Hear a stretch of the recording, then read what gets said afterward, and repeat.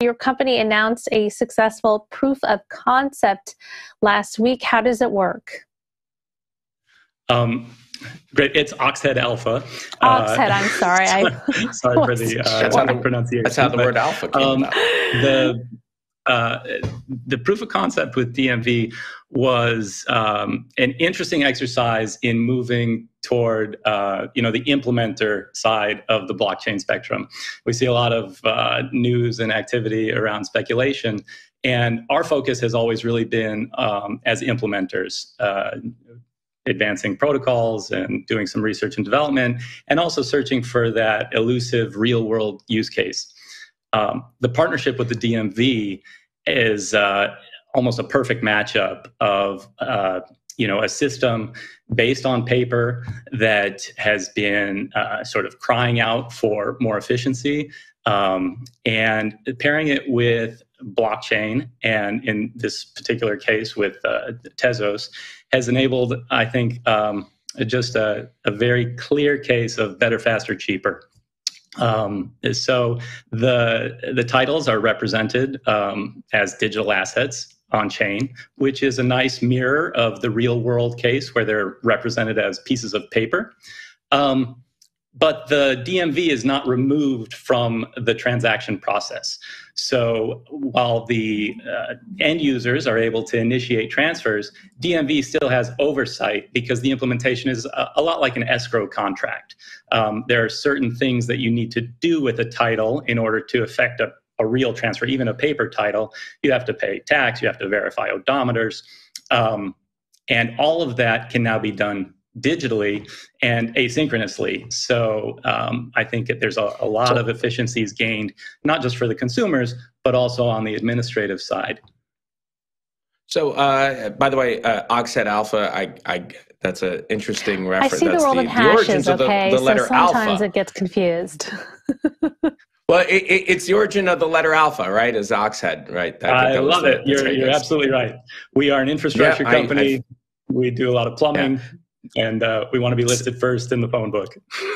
Yeah. So the question about the odometers and things like that. So what is the process going to be like, or how would it work? Would you take a photo of the odometer? How would it? And would the DMV have the right or the ability to block the transaction from occurring? I mean, I'm not familiar with California. I know in New Jersey, if you have the title, someone signs the back and it's theirs. Who cares what happens after that? And all they have to do is show up and say, "Hey, this car's mine now." But I mean, it's probably a different process too. But that's how I've sold my clunkers. But what role do you have with verification with the odometers? Is it like what's the process here? No, you're absolutely right that the physical possession of a title means ownership, and I think that's why there's such an interesting role for blockchain to play here, right? The idea that you have this global open source standards-based network with a battle-hardened platform for transacting digital goods with identity and non-repudiation built into it. It's a platform for ensuring consumer safety, ensuring that, fraud vectors that actually exist in the paper world. A lot of people think, well, paper, you can't do better. There are issues around paper titles. First, it turns out you can run out of paper. Last year, there's only 2 companies left that produce the paper that titles are printed on. And because of supply chain issues last year, there were long delays in people actually being able to take possession of their titles. As far as verifying the information that's present on a title, there's the existing workflows that happen today within the DMV, attestation by both buyer and seller. The digital model that we've put together on blockchain mirrors that, where you need attestation from both parties about the odometer. But you can easily imagine oracles that spring up and have connected car infrastructure to feed these contracts and provide further levels of automation and verification. Can you talk a little bit about why Tezos? Like, why is that? What can you just like the thinking behind that choice? Sure. So, we've been working a long time sort of in the space in government, trying to educate legislators and people about what blockchain is. First and foremost, it's not an infinite free database. That was an early misconception. But trying to get people to the point where they understood that once you find that place where you have a reason to use a blockchain, you're not done. Now you have to figure out what blockchain to use. And, the why Tezos question boiled down to really three areas. First and foremost, a responsible consensus algorithm. This was proof of work versus proof of stake, and Tezos being one of the first proof of stake chains out there with a mainnet really drew us to it. Second, governance and the forking problem. So the forking problem is real. Bitcoin, Bitcoin Cash, Ethereum, Ethereum Classic. And blockchains don't exist in isolation. They are social constructs.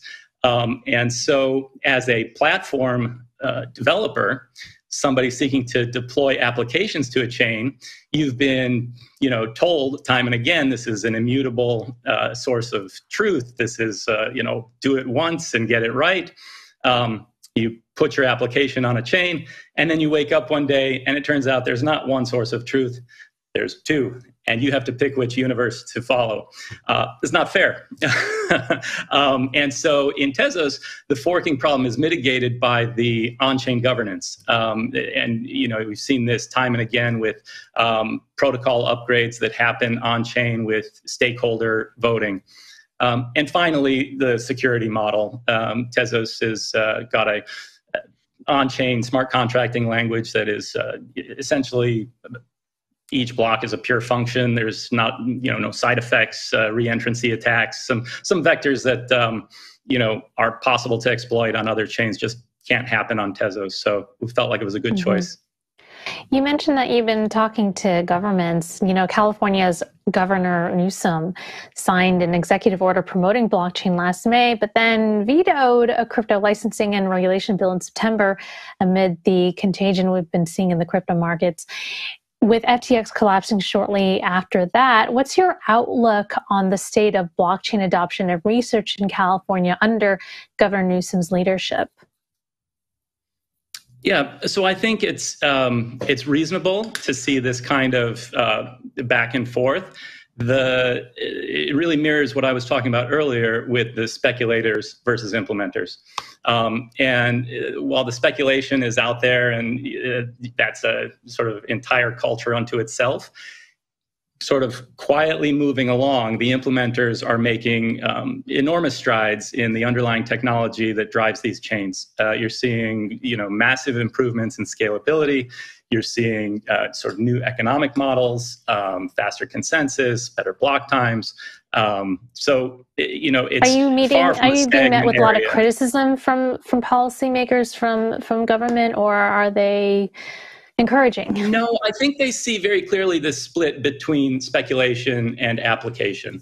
And when you get into the application and you can explain the benefits, they see the massive costs on the infrastructure and the aging infrastructure and maintenance that they have, and they're looking for ways to bring that into the future. And understanding that the speculators are there, they are able to separate that from the implementation. Is there a timeline for this to go live? Oh, yes. The administration out there is actually very forward-thinking, and we should have systems in production this first quarter. Now, production in this sense means a shadow ledger, which will be our first step in the path to full deployment. Kind of like cloud migrations happen with a lift and shift strategy. You want to make sure that you have parallel systems that reach parity. So will this will be a reality for people in California to use the blockchain for car titles this year? Their titles will be on a blockchain. Their interface will be exactly as they know. So